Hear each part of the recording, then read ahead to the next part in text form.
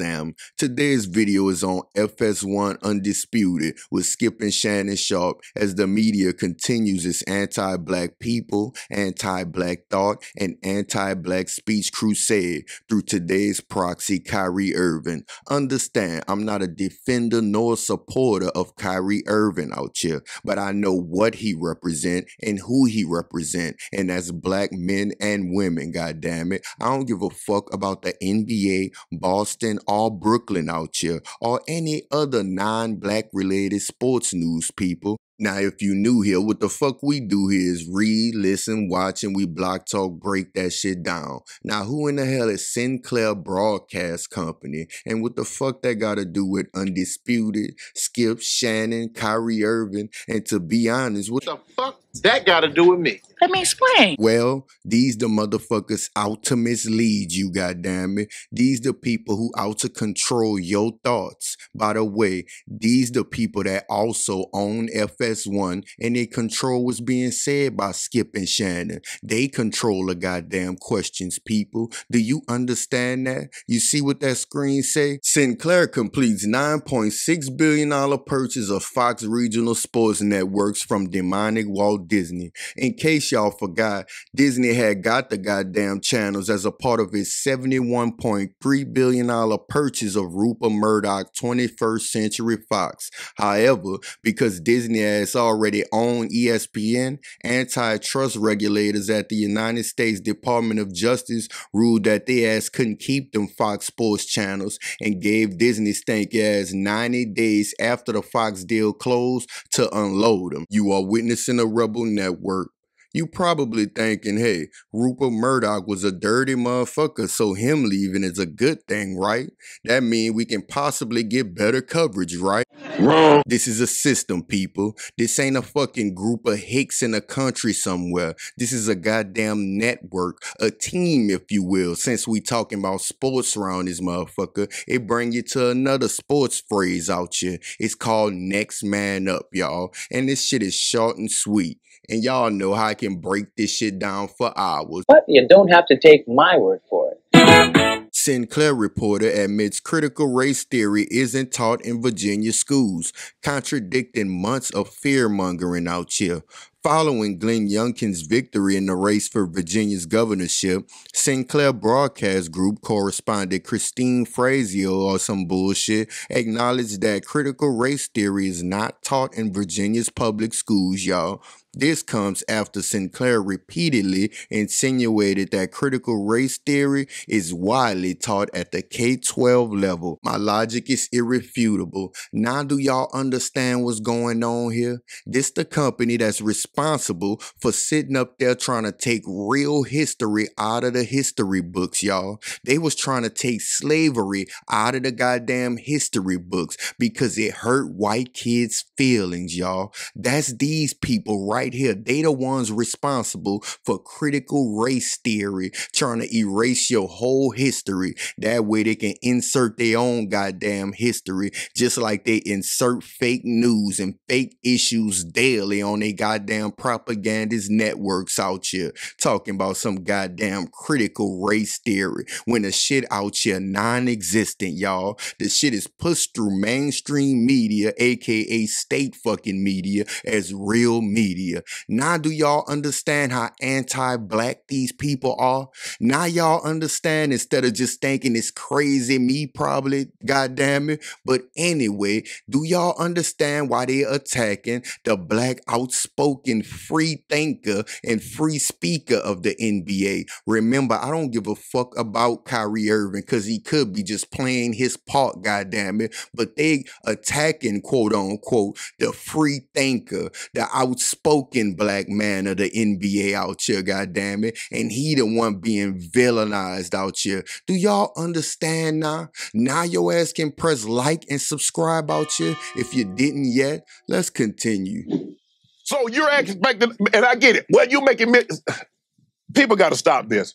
Because someone makes a lot of money, they feel that that you're a zoo animal. It's like you go to the zoo, Skip, and you throw things at them and you yell and you do all those things because, well, I did pay for admission. Yep. You are in there, so you're here for my pleasure. Yep. Kyrie said, nah, bump that. No, I'm not. I'm here. You want to boo me? Okay. But y'all going over the line with these names. You are witnessing a Rebel Network. Shannon 100% facts machine, y'all, but with kid gloves on. Why? Because he not being specific. Tell the audience who the fuck out your pocket watching NBA players, y'all. Tell the audience who feel like since they bought a ticket, they feel like they can racially attack black NBA players, y'all. Tell the fucking audience who thinks since they bought a ticket, it's a ticket to misbehave like kids at a goddamn zoo. And you're not kids, by the way. And by the way, you're not supposed to yell and throw things at kidnapped caged animals out here. And you for damn sure not supposed to feel any type of pleasure from taunting an animal, let alone a black NBA player. But it's a lot of sick, racist motherfuckers in this world, of course. And then Shannon Sharpe fake ass ended up still being non-specific, talking about some damn, y'all gotta chill with the names. Hey Shannon, what are the names? Do these names include racial slurs like jigaboo, porch monkey, goddammit, jungle bunny, or the most common one, nigga? Yep, but I understand. You gonna sit up there and keep them kid gloves on because you gotta get paid, huh? Now let's go to Skip with his lame ass. Because my pet peeve in all these instances, when we have all these controversies, more often than not, the player can't say or won't say what he or she heard. At least he gave us the measuring stick of the profanity that he alleges that he heard. And I don't doubt that he did hear these words during the game. Correction. It's not more often than not, Skip. It's majority of the time. Black NBA players can't or won't say what was heard. And you know why they can't or won't say what was heard? Because they contractually obligated, people. And the rest of them just scared as hell of the backlash they gonna receive, goddammit. And I disagree. Kyrie Irving, in my opinion, y'all, he kid gloved that shit. He know damn well them people yelled the most racist insults on the planet Earth, just like they did back in 2021 when he was complaining about it. Now let's go to Shannon Sharpe as he puts words in Kyrie Irving's mouth and sits up there and implies that Kyrie Irving response during the game is equal to the racial mistreatment that the man receives annually from Boston fans and NBA fans across America. Watch this. There's no speculation. No. Kyrie is saying, this is what they continuously said to me over and over repeatedly. And I just said, you know what? Since you're going to say it to me, I'm going to say it back to you. I'm going to give you some of the medicine that you think you're giving me. I want to give it back to you and see how you like the taste of it. Yep. Was I right or wrong, goddammit? Did he not just make nigga equivalent to Kyrie Irving pointing his middle finger while walking up and down a goddamn court?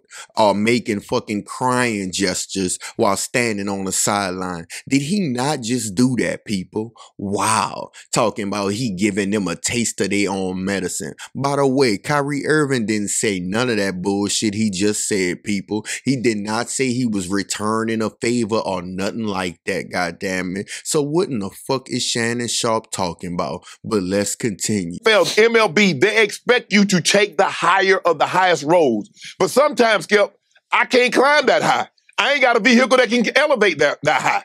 At some point in time, Skip, enough is enough. My logic is irrefutable. Again, my people, you see that damn road down there? The quote-unquote high road? Any road that ignores or positively responds to racism is not a road black men and women should travel under any circumstances, people. I don't give a damn about the increase in finances. That road gonna have you just like this millionaire on a goddamn screen saying enough is enough out here. Enough is enough, which means this grown man reached a breaking point with them racist ass fans. But Shannon Sharpe, elaborate on how racist NBA fans feel. The protections, because you're like, well, I paid $500, I paid $1,000, $10,000 for a ticket. You feel emboldened. You feel you have a protection because of that paper that you're allowed to say and do whatever. And you're not. You should. I don't get why grown adults go to I get sometimes kids, Skip, a 10-year-old or a 12-year-old, they've heard something repeated. I get that. But these are more times than not. These are grown men and women that be yelling. You are witnessing the Rebel Network. Did y'all hear Shannon Sharpe just now? He said more often than not, these is grown-ups, dog. Majority of the fans inside of an NBA arena is goddamn adults. Kids do not come to fucking NBA games and sit there in the majority to watch 4 quarters of basketball unless they're a goddamn diehard fan. Please, this dude said more often than not, knowing that kids is a minority in NBA arenas, y'all. It's a shame, bro, how blatant this shit is. And if they grown men and women, why the fuck you keep comparing them to kids? You already talked about how they would do if they went to a zoo like kids and misbehave, goddammit. Why do you keep comparing these grown-ass people to motherfucking children, y'all? And keep it real, y'all. This dude said the ticket emboldened them to do racist shit. No, what emboldened them to do racist shit is that the NBA, the fucking NFL or NHL or no other sports organization ever attempted to stop them or silence them, goddammit. That's why they emboldened. Continue. I think the thing is, Skip, you would like to think that Boston would like to move away from this kind of history.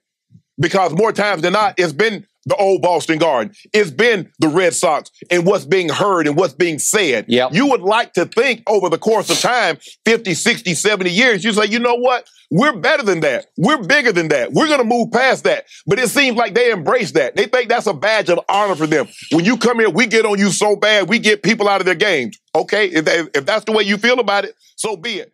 Wow, that's Shannon Sharpe response to racism, y'all. You heard him. If flat that's out. The way you feel if about that's it, the so way be you it. feel about it, so be it. Wow, which means he telling you to turn a goddamn blind eye to racism, y'all, which ultimately ends up in your ass having a black eye from racism. Ain't that a shame? That's why you're not supposed to be out here shucking and jiving, out here talking about you would think that racist motherfuckers would like to move away from racism. Did y'all hear what Shannon Sharpe said just now? He said you would like to think that they would like to move away from racism. You telling me you up here thinking that a racist, my bad. You up here thinking that a racist would want to move away from racism, huh? Boy, you stupid as hell. Ain't that something, y'all? But let this little clip continue so we can really break him all the way fucking down. Okay, if that's the way you feel about it, so be it. But I like to think that, you know what? I don't think anymore. Our society, we keep saying, Skip, oh, we're better than that. Are we really? Say, what's the matter, boss? We sick? Really? I think at some point in time, Skip, we're going to have to come to the realization this is who we are as a nation. This is who we are as a country. And it's only getting worse. It's not getting better. As we continue to disrupt the equilibrium of the perceived reality, do you see how hard Shannon Sharpe is fighting to protect his perceived reality of what America is as a nation, people? Do you see how hard Shannon Sharpe is fighting to protect his perceived reality of what the country of America is, y'all? Do you see how hard this dude is fighting? People like him actually begin to believe that shit is getting worse when it's really not getting worse, y'all. But it's just harder. It's harder for people like him to deny or defend because it's too goddamn visible. But of course, on cue, what does Shannon Sharpe bring us back to, y'all? They always like to lull us or attempt to lull us back to sleep. Shannon Sharpe on cue brings us back to the Dr. King speech, the I Have a Dream speech in 1963, Skip. Yep. That's almost 60 years ago. And here we are still dealing with a lot of the same issues that he spoke that a better day was coming. I don't know if we've seen this day on the horizon just yet. Yeah. All of which is why I was thinking last night, if Shannon Sharpe had been in Kyrie's sneakers yesterday, I just think there might have come a point when you would have gone Kyrie.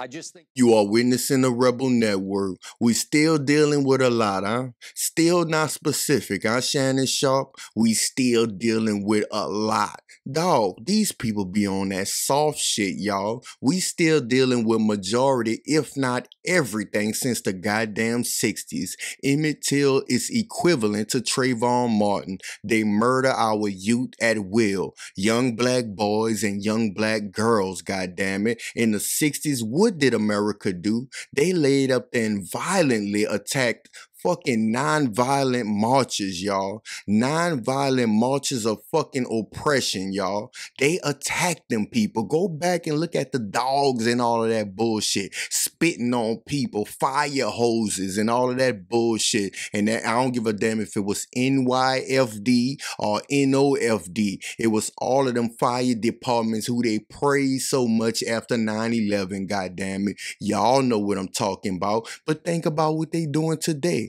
They still attack these non-violent protesters, y'all. Non-violent protesters who still think that it's feasible to march. Nothing against them, goddammit, but they still attack these people violently. And what else did they do? They added another tactic, y'all. Black villainization through American media outlets. Right or wrong, y'all.